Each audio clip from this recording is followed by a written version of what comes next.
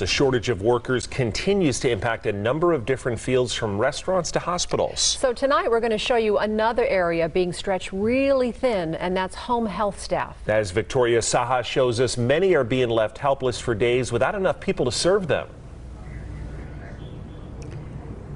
Yeah, for many of us, we can't even imagine relying on someone else for our day-to-day needs. But for some, they have absolutely no choice but to pay for at-home health aid. And when that help doesn't come, they're left stranded. The caregiver didn't show up. Teresa Caruso is bedridden because of an extremely rare condition causing her to grow another skeleton, Basically encasing me in a statue of bone. leaving her to be immobilized and needing constant assistance. So I need to wear diapers 24 hours a day. So I need help changing my diaper.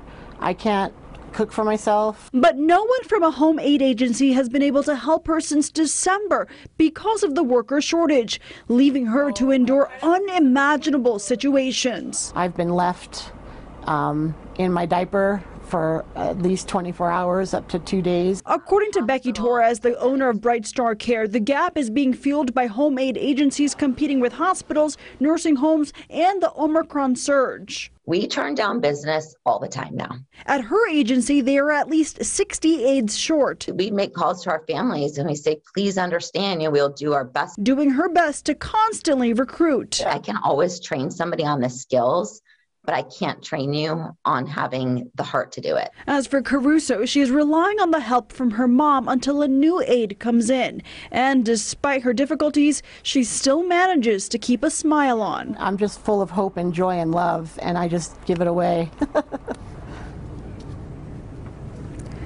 Caruso says her new aid will start February 14th, but even then it's just going to be for a couple of hours, whereas pre-pandemic she would have an aid for a full 8 hours. If you are interested in becoming an at-home aide, Bright Star says they will train you, but you need to have at least 1 year of experience. That link will be up on our website at 8newsnow.com. Reporting from the newsroom tonight, Victoria Saha, live, local, now.